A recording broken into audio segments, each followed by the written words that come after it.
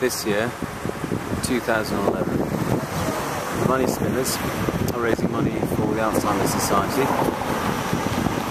I'm one of the riders, and I'm training in Gozo just to get a bit of heat and altitude and maritime training.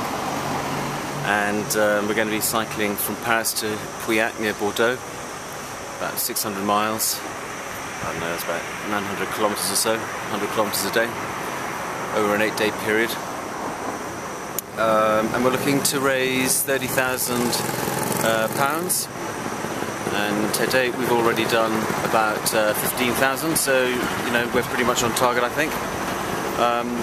So do try and support us. You can find us on www.moneyspinners.org.uk, and do give generously for a great cause. Thanks.